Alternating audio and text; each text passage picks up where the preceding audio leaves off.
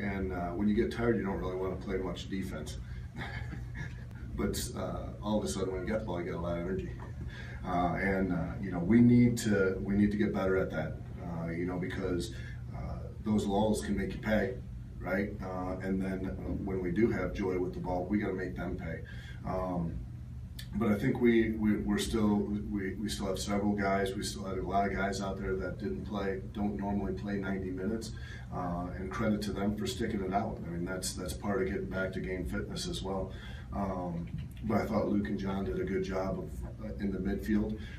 You know, John doesn't play 90 minutes every week for us, and he went 90 minutes and did a great job for us.